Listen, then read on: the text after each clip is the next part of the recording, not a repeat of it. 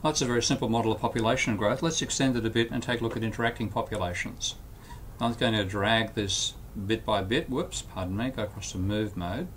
We'll make that context sensitive at some stage. We haven't quite got there yet in the programming. That's why we need your Kickstarter help to do it. So I'm going to drag each element individually up here to make a bit more space. So I'm just graphing the fish numbers there. Now what I need to take account, of course, is that fish don't just swim around the ocean very happily. It's sometimes they get eaten by a shark. So we need to have sharks brought into the system. Let's bring that down by bringing another integral variable. And I can now double click as well as right click on int. Let's double click and call this sharks.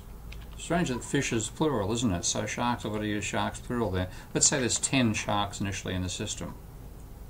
So I've now got sharks there. Now of course we know that sharks will starve in the absence of fish. They don't eat seagrass. So let's just bring out a death rate now for sharks. So click here and I'll call this S death rate.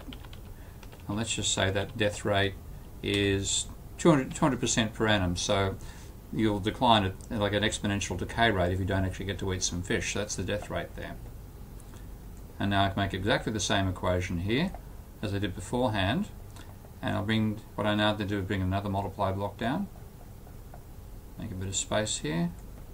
And then to multiply that by the number of sharks. And I'll show you another way of wiring it up, just to show there are more ways that are to get this set up to show the feedbacks.